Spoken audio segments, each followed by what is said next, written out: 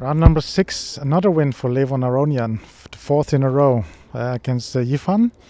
Can you tell us something about the game today?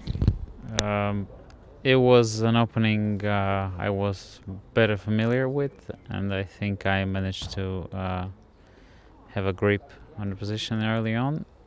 But my opponent defended very well, I thought. And then the position was worse for black, but not lost. Did you play Queen f5? Did you miss that one? Yes, I've missed. I underestimated that black will have defensive resources, but then I saw that the position, a current position where I have two bishops, should be rather unpleasant for black, and I guess it was. So later on, I think she committed a couple of inaccuracies because of the lack of time, and then yeah, it was winning for me. It's another good win, I think, 4th in a row. Can you tell me something about the game of yesterday again? Because you played against Naidic yesterday. When did you know that you were winning that one? What I wanted to ask you is, how far is intuition? What is calculation? How far do you calculate to know when it's winning? And when do you know it? Just know it, feeling it, that you're winning a position. Also against Yifan today. Yeah. Yeah. Yesterday, I also got a good position out of the opening. I think what I managed to get is normally you get with less tempi, and my pieces were very active, and but I had to make a choice. I mean, the position is kind of winning, and you either sit down and calculate, or you just use your intuition, which I did, because I felt that with this knight on a5 and my bishop from h3, I should be winning. I committed a couple of inaccuracies at a certain moment, but I think my advantage was always rather big. And then you play quick and then you win. Yes, yes.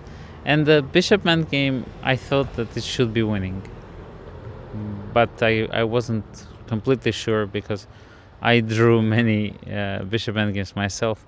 But I had a good memory because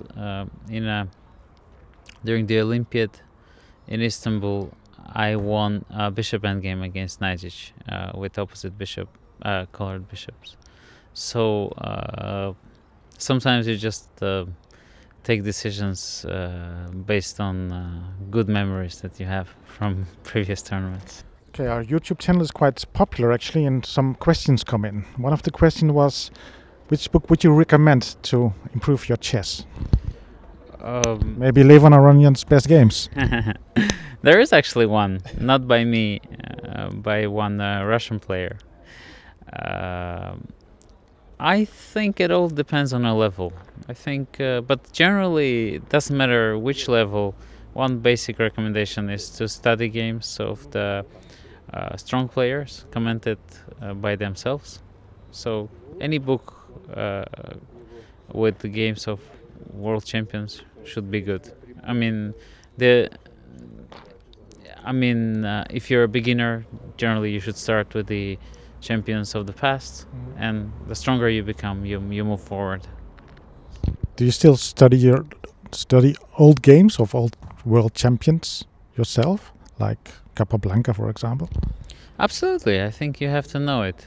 For example, in today's game of Carlsen, the c5, dc, queen a5, I think Capablanca in this position played knight d2 in his game from 1924, if I'm not mistaken. Yes.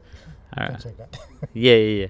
So it always reoccurs, and there is always the knowledge that comes from great players that you can use, I think. And using intuition, so you're quite well. You use your intuition a lot, of course, in plays. Does chess 960 play a role in that? You used to play very well, in mines, of course. Is chess 960 a good thing to learn? Yes, absolutely.